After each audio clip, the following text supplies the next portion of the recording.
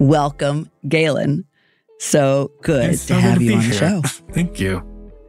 You know, as a top student, a youngish lawyer now, trial lawyer, big verdicts, and this pivot, might we begin with an inner understanding of the man, Galen Trine?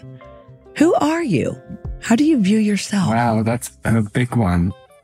I come from storytelling and storytellers, so that's been a common through line from making movies as a teenager to doing written storytelling in undergrad.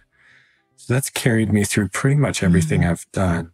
I like healing. I've really found a community that I feel like I belong in with the therapeutic community. And that was something I was introduced to through Jerry Spence and Trial Lawyers College, through psychodrama. And that really informed my legal practice. And then more recently, it sort of lured me away from it to some extent.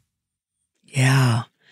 The psychodrama that we, as trial lawyers, I being a trial lawyer myself, interestingly enough, for 7 years before I jumped off the cliff and left the big practice and started one of the first mediation companies.